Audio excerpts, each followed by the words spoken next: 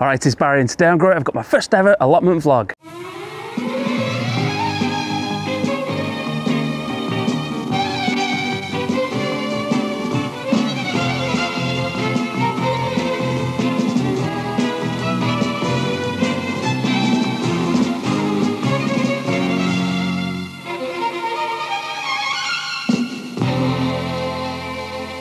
So I'm back in the greenhouse because it's absolutely freezing outside and I don't want to be standing outside there freezing to death when I could be stood in here with the wind, everything picking up. It probably sounds awful on the microphones as well. So I'll come back in here and do my video so it's much nicer. It's not got a heater in here, so it's still not warm. It's absolutely freezing in here as well, but it's definitely better than being out there with that wind. You might have noticed I've got a slightly different intro this week and I made it especially for this episode. While it's my first vlog, I thought I'd have a go at doing a new intro just for this week, just to start it off. And maybe you'll be recognising it and you can't think, where was that from? Where was that music from? It was from BBC Gardener's World in the 1980s. So maybe if you watch Gardener's World around that time, it used to be on BBC Two, you'll probably recognise that music and maybe the intro as well. I can't remember it, it's a bit before my time, but maybe if you're a bit older, maybe you watched Gardener's World in the 80s, you'll certainly remember that music. And before we get cracking, don't forget to subscribe to my channel to keep up to date with all of my gardening videos. I've got new gardening videos every week and hopefully I'll do some more of these vlogs if you like these as well. So make sure you let me know in the comments if there's anything that you'd like to see on these vlogs.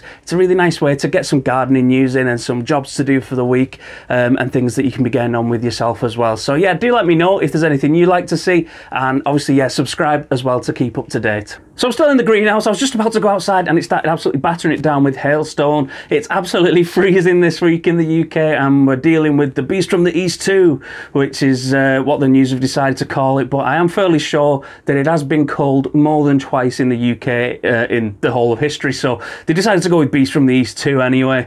Because we've got some cold weather coming from the east. Down in the southeast, it's absolutely battering it down with snow down there. We don't really talk about them. But up here in the northwest, we're on the western coast, and it's normally a bit milder actually. So this week it's going to be -4, which is a lot colder than what it normally is. I can't even remember the last time it snowed properly here and stuck. That's how like mild it is compared to the rest of the country.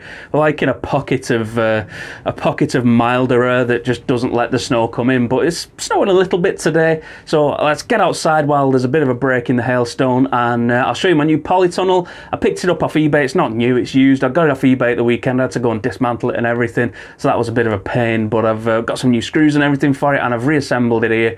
The cover I've not bothered putting on yet because we keep still having morons coming in like on the weekend looking somewhere to sit and smoke special cigarettes, so I've not put the cover on just for now. It's in the shed and I'm just going to put it on when I'm actually going to start using it, when it's ready to go, and hopefully they've found somewhere else to go in when it's a bit warmer in spring. So let's go outside now. I'm just going to show you my polytunnel and I'll have a look what plans I've got for it. And there it is. It's absolutely massive. It's 6 meters long and 3 meters wide, and I'm really happy with this actually. It's a bit rusty on the bottom, but that isn't going to cause me any problems, and the cover is in really good condition as well. It just needs a good clean, and I've put it in this corner now. I was going to put it over here in the middle of the allotment, but I decided to put it more in that corner so it was a bit more protected and you couldn't really see it as much from outside the allotments, because obviously I don't want people breaking in and damaging it or going in there and maybe kicking a plant or something. So yeah, I've decided I'm going to keep it in this corner and keep it over here and keep it where it's a bit more sort of shielded by the greenhouses from sort of the outside path. In the middle of it you can see I've got like where my pumpkins were. I've got all my carpets on here at the moment. I've got like that chipped bark underneath, and I put these carpets on here. These were out of the greenhouse, so yeah, probably use these carpets for a bit of a base layer in here actually, and then I've just got the broad bean sort of section there as well, but I'll get rid of that and put some beds in. The only other problem is I've got the tree in here, which is my apple tree, and I'm really pleased with how this has turned out, so I'm going to keep it in here. It is showing some signs of life now as we're getting into spring, and yeah, I'm going to keep it in here. I'm going to grow it inside. I'm going to prune it and everything to keep the size down. I'd rather just not dig it up and disturb it and end up wrecking it after it's done so well for a year. So yeah, I'll keep it in here, prune it, and it'll be a nice thing to have an indoor apple tree, I suppose. So yeah, probably just going to get some wood, build some beds in here, and I'm just going to do it all no dig.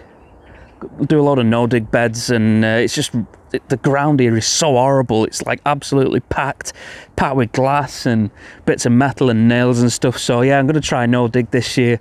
I'm going to do it for all the allotments actually. I'm going to get loads more stuff in by doing that, because I spent like so many hours last year digging out these beds and like double digging them and everything, and it was absolutely back-breaking. So I'm not going to bother with that this year. Going to do no-dig, and yeah, should hopefully in a couple of weeks be looking really good in here. So yeah, I'll do another update then, and you can see how that's getting on.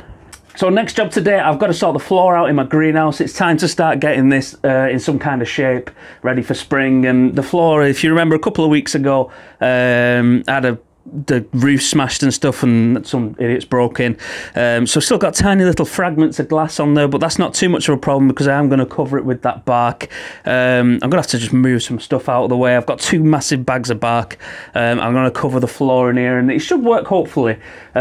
In the summer when it gets absolutely boiling in here, I can wet the floor, I can wet all that bark, and it'll keep the humidity up in here really, really well. So hopefully that's going to work and really improve the humidity in here, because it's really dry in here obviously during the summer, and it's really, really difficult to keep the humidity up. I had the carpets and I was wetting the carpets, but they were drying out really quickly, and I had buckets of water in here and everything. But yeah, I'm going to get that bark in here now, get the floor covered, and see how that looks. Hopefully it's not rubbish, because otherwise I'm going to have to take it all out again and I can't be bothered doing that.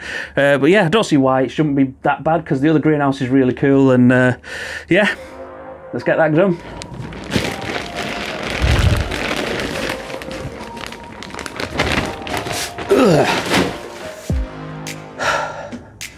Oh well, that's that broke. Still got my irrigation system in there. Didn't actually work very well. It's like a bottle that's high up on a table, and fill that up with water and it sort of drips in through this sort of little hose thing around the outside. Probably just going to take that out anyway, because yeah, it didn't work very well. I'm going to have to redo it all and maybe try and find a better way. But I probably could have got a smaller bag of bark. They're really heavy. I probably should have got just some smaller ones in higher quantity. Probably would have been easier to carry, because this is large size, 90-litre pack.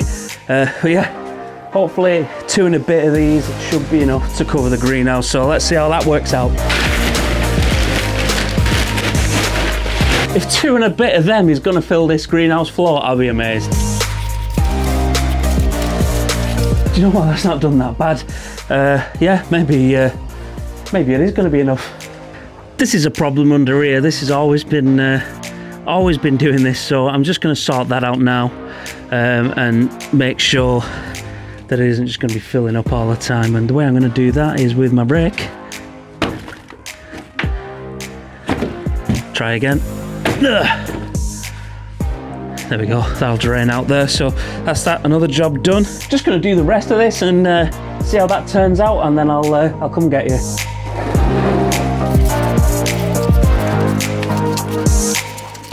Definitely need another bag. I'll just go get another bag. And there we are, 3 bags actually seem to be the right amount. Now once this dries out a bit, it'll be a different story again, so I'll be able to like sort of go over it again with the rake and break it all up again once it dries out a bit and it's not all as compressed. But yeah, actually really pleased with this. All the tomatoes and stuff are going to be going here in the summer, do my big tomato experiment, so all of those are going to be going here now that I've got all that extra room for cucumbers and things in the polytunnel. But yeah, it's turned out really good, and I'm absolutely freezing. See my breath now, it's that cold in here. I need to get the heater on and get this all closed up. So I'm just going to go over to the other greenhouse and see what we've got next. So there we go, I've got my gloves on because my hands are freezing. I'm going to start some seeds off today. I'm going to be doing some different types. I'll show you what I've got now. I'm going to just put them in like toilet roll tubes in some plastic tubs, and I'm going to take them home. I'm not going to be leaving them here while it's so cold. I'm just going to take them home, and I've got like a DIY grow box. It's just like a heat mat in the bottom, and it's sort of wrapped up in foil, like not foil, like insulating foily stuff for your house. And then it's got like some lights and stuff in the lid. I made it last year and it worked really well. So these boxes should hopefully, I should be able to fit quite a few in there. So I've got 3 of these little seed trays, and they fit quite nicely into these little plastic boxes. I'm just going to do these today. I brought loads of toilet rolls and loads of these tubs so that I could do them in 6s and take them home and put them into my growing box, but I forgot my scissors, so I can't find the ones I've got here anywhere, so I'm just going to have to do with these for now. I've only got a couple of things to plant anyway. I've got some little gem lettuces. I've got some simmering romaine lettuces and some leeks, and I'm just going to do 6 of each for today. I'm just going to do a sowing every week so that they keep growing throughout the year. So I'm just using normal compost. I'm just going to fill all of these up, squidge them down a little bit. I don't want it packed in too much, and then I'm just going to leave a little bit of a gap so I can just put a bit of a dusting over the top once the seeds are on there. Right, there we go. I've made an absolute mess there. So I'll just get the seeds, and like I say, going to do 6 of each, and then seal these back up and do some more next week. So I've got some Johnson's leeks here. These are Musselburgh, and these are actually from like the year before last. I didn't grow any last year. I grew these ones at home before I had the allotment, and they actually did quite nice in the garden. And again, I'm just going to stick 2 in each cell, I think, and then I'll thin them out, whichever one's nicest, once they do start germinating. Leeks generally do best in the open ground, or if you've got some really large deep containers or some raised beds, you could probably grow them in there as well. They just need a lot of room. The traditional way to do leeks is to sow them into a seed bed, which is a site away from your main vegetable plot, and then you transplant them later in the season. Just because sowing leeks at the final spacings in your main vegetable plot, it'll take up loads of room early on in the growing season, and you could be growing some fast maturing crops there, such as lettuce and stuff. So you want to grow them a bit further away and then move them into the final sites later in the season once everything else has been taken out. There we go, it's got some tags. They're a bit damp actually. Oh, they smell weird. Anyway, yep, so moving on to lettuce. So actually, before I do that, I will get this wrong if I don't do it now. So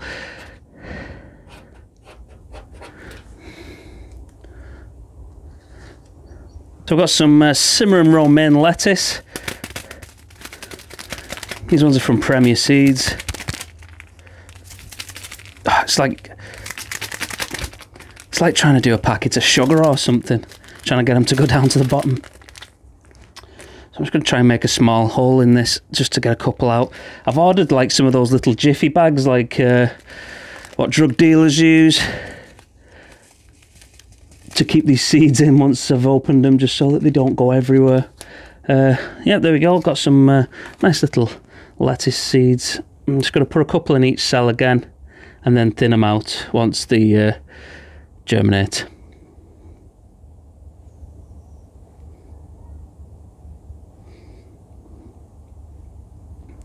There's 2,000 seeds in that pack for 99p, so I don't really need to worry too much about wasting them.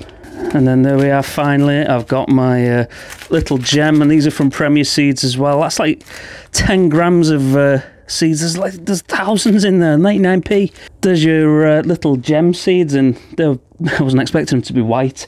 So yeah, they look just the same as the romaine ones, but white instead, and obviously they're going to grow completely different looking lettuces, and these ones should be a bit small. The seeds are the same size, and I'm just going to do that again. Just sprinkle a couple in each cell. Anyway, I was looking at Google, and I was looking for some gardening news, and I saw Hello Magazine had done a piece on Monty Don, and it says, Gardener's World Monty Don hits back at fans for critiquing his garden.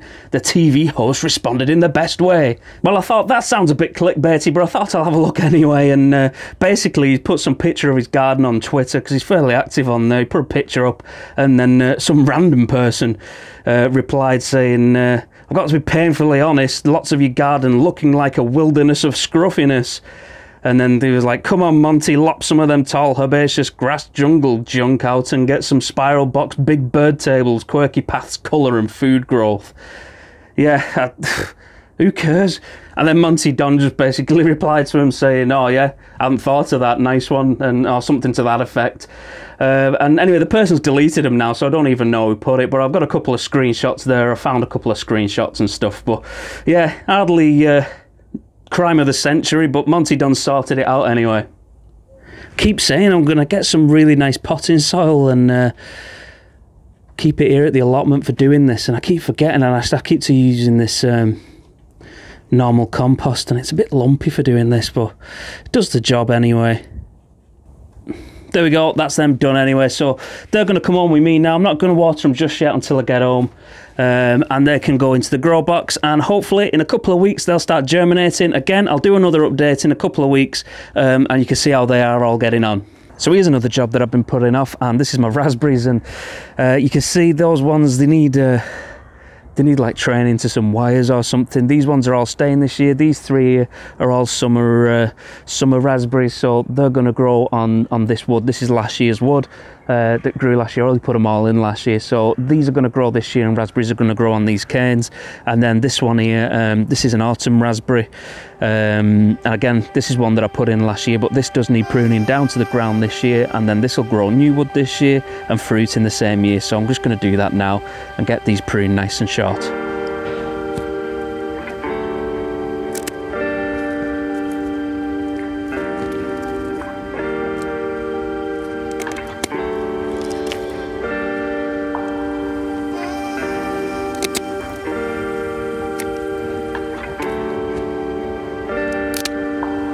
That's dead. That's dead. Ugh. Well, there we go. That was easy enough. And my final job for today, I have got some sweet peas, and if you remember, I did like a guide in autumn about how to start them off, if you wanted to start off some autumn growing ones, and I put them in the greenhouse, and a mouse came in over winter and ate them all, because apparently, according to mice, sweet peas are absolutely delicious because they're really sweet, just like normal garden peas. A lot of my garden peas got eaten by mice as well last year.